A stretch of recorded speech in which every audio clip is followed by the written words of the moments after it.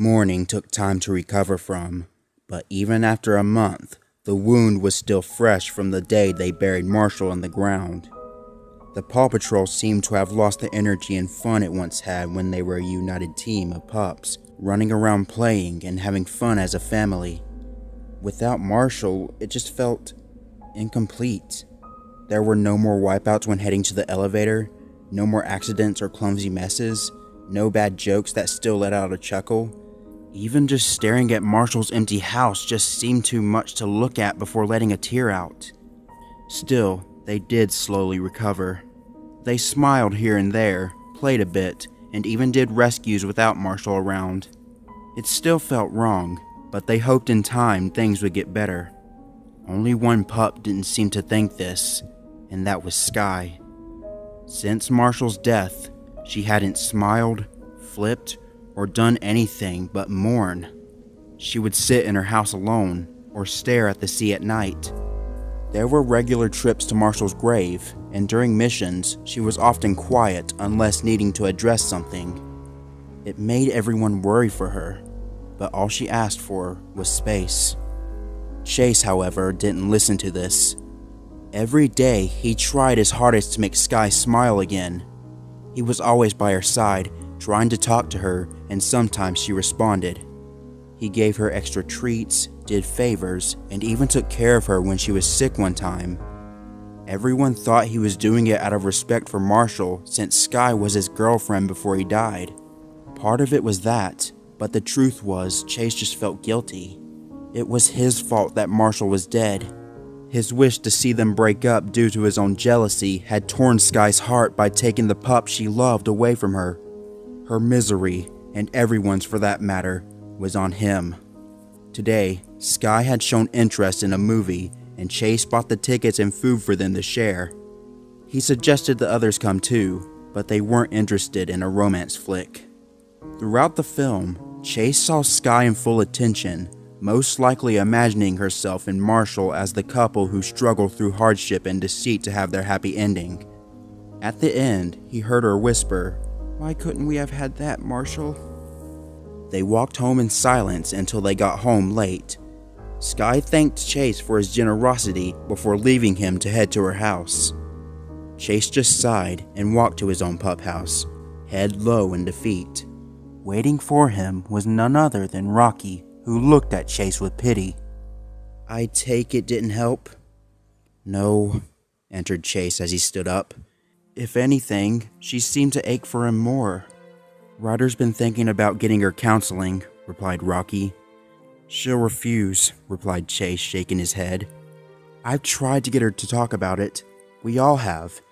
If she won't open for us, what makes you think she'll open up to a stranger?" "Well, she's got to move on," shouted Rocky, stomping his paw. "I miss Marshall too. Hell, I'd give anything to have him spray me with water one more time. But we can't keep mourning like this." "Will we ever be over it?" asked Chase, closing his eyes. "Zuma still gets nightmares. Rubble is still sleeping at Ryder's side. Even Ryder stares at Marshall's photo at night when he thinks nobody is looking." He looked at his own paw. The paw that held the monkey's paw that murdered his best friend. "I can't stop wondering if Sky looks like she's half a second ready to break or rage against the heavens." He looked at Rocky and tilted his head. "How are you able to get over this so quickly?" "Because if nobody does, then we're never going to be happy again," whispered Rocky, shaking his head. "Look, nothing can bring Marshall back. We all know this, but do you really think he would want us to be miserable like this? I'm trying the best I can to help the others, but you've only focused on Sky? Why not Zuma and Rubble? They look up to you as their big brother. Ryder's your owner, so you have responsibility to help him too." He then narrowed his eyes. "Chase, if you're focusing on her because of your feelings..." Chase's eyes widened. "Wait, you knew?" "Of course I knew," replied Rocky, rolling his eyes. "I'm surprised nobody else saw it. It didn't really click until I saw how jealous you looked at Marshall when he was dating Sky. I didn't say anything because I respected your privacy, but if you're focusing on her to win you over because Marshall is gone..." "No!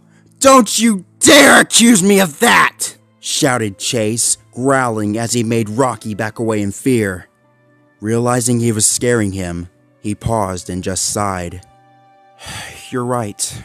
I did have feelings for Sky, but I realized that she'll never love me, and I'm okay with that now. He looked at Rocky with tears in his eyes. I could have prevented all of this from happening. Marshall could be alive now if it wasn't for my mistake. Chase, you tried to save him, whispered Rocky mournfully. None of us blame you. Except for myself, muttered Chase. I just want to make her happy again, Rocky. If I can make her smile again, then maybe I can do right by Marshall. That's all I want to do. Rocky looked at Chase for a long time before nodding. Okay, Chase, I understand. Just promise me you won't forget the others too? Chase nodded as he and Rocky shared a quick hug before Rocky made his way in the opposite direction. However, he paused and looked at Chase for a second. Chase, what if you can't make her happy again? Chase didn't answer. He just walked into his pup house and stared at a monkey's paw that still lay in the corner. He stared at it for a long time with his mouth wide open. How did it... What? He threw it in the ocean. He threw it as far as he could throw it. But here it was, standing right before him. He shook his head, growling. He was really starting to hate this magical, cursed thing. He grabbed it and buried it in the backyard again. He wasn't going to think about it. Hell, he wasn't even going to look at it or use it ever again. That was a promise.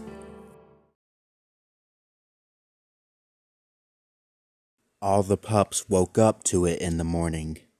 It was soft at first, but then it grew louder and louder until everyone in the lookout could hear it. Getting up, the 4 boys walked over to the front door where they saw something that made them freeze with their eyes wide open. They had seen Sky angry before, and it was never pretty. One time, she got so angry at a prank Zuma and Marshall did that she peed in their water bowls and forced them to drink it. Yet this wasn't just anger they were seeing, but full-on ballistic rage. All directed at Ryder of all people, who looked just as upset. The 4 of them looked at each other with drop jaw expressions. None of them have ever yelled at Ryder before. Not once. They sometimes felt upset on something, but they were always respectful.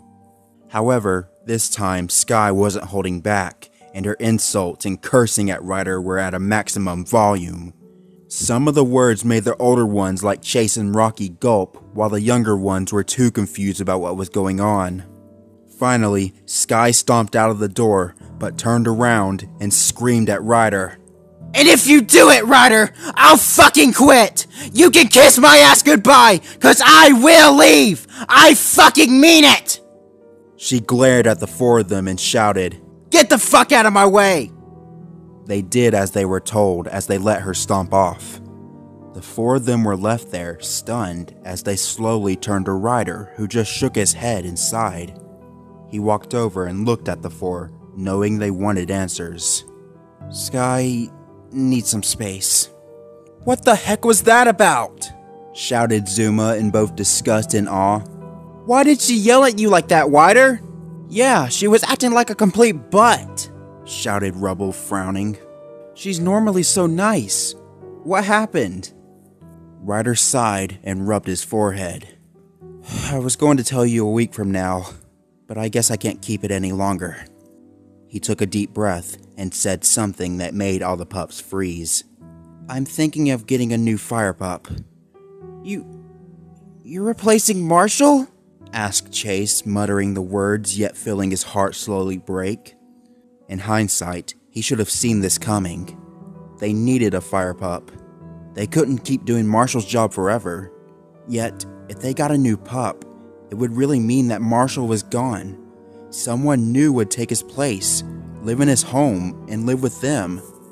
Suddenly, Sky's anger all seemed to make sense. I'm not replacing Marshall, replied Ryder as he hugged his 4 whimpering pals. Marshall will always be a part of our family, even if he isn't here. But we need to be at our full strength for the town and anybody who needs our help.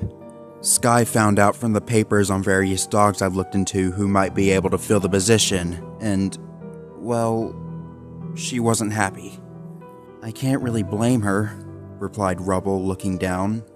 I don't want him to be replaced either. He closed his eyes and nodded. But I understand we have to. Ryder gave a sad smile. Look, we're still a team. I won't do this without you, but we need to do this. Maybe it might help us move on, and it would give you pups a new playmate. He stood up and rubbed the back of his head. I'll go make some breakfast. I'll talk to Sky later when she's calmed down. Please, give her some space, guys. The pups just stood there as Ryder left, silent as they tried to process what they had just learned. It's really happening, huh? Asked Zuma, getting their attention as tears dripped down his face, yet he still held a smile. Marshall's gone. He's not coming back. We're going to live the rest of our lives without him. He wiped the tears, but they kept coming. We're going to get a new pup. A new fire pup.